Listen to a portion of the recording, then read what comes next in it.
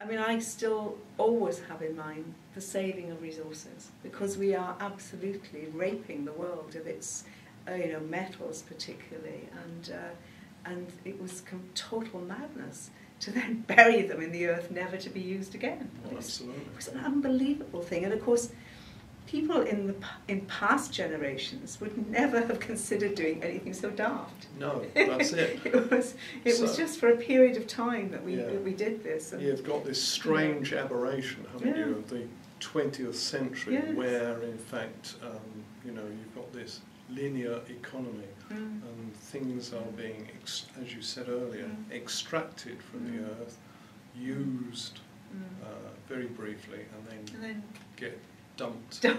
And buried. Yeah, and I have the horrible thought that many generations ahead, people may be forced to go digging up in those landfills to try to get things out because they've got so short. It could come to that, which would be absolutely horrific.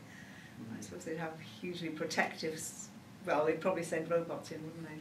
Well, they would do. That's what they do. Absolutely. Yes, yeah. Anyway, it was a very, very extraordinary thing to get a second private members bill, and I have to say I was absolutely thrilled when it got through. It didn't get through until the October of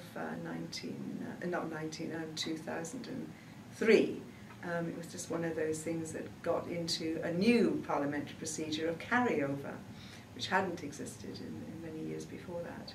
And so all this struggle with the Treasury was all ironed out, and we eventually got to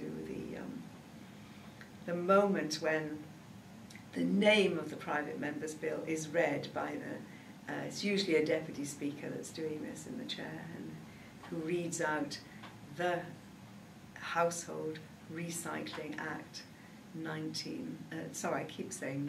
2000, the Household Waste Recycling Act 2003, and then there's a pause, and you just think, somebody's going to shout out, object.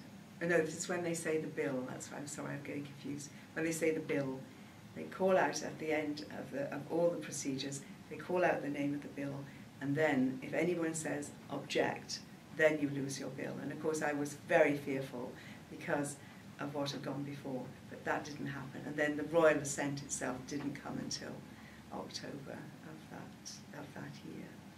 And then, I suppose, I never asked him this, but I kind of think Gordon Brown remembered that encounter, because when he became Prime Minister, he then offered me the job of Environment Minister, which I accepted, and I became the Minister for Waste.